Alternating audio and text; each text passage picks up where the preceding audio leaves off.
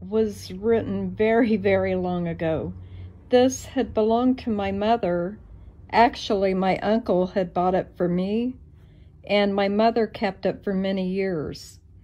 And it has books that I've never seen, and I've studied the King James Bible for years, the newer ones. It has the Apocrypha in it, and this one was written in 1829. So I thought this was a pretty good find. I had forgotten that she had this. The pages are so old and very stained, some of them. I haven't been seeing any pictures or anything like that in it, but everyone's talking about how they are changing the Bible now, and I thought, well, this could be a good reference to go by. So I thought I would share it. I wanted to add this.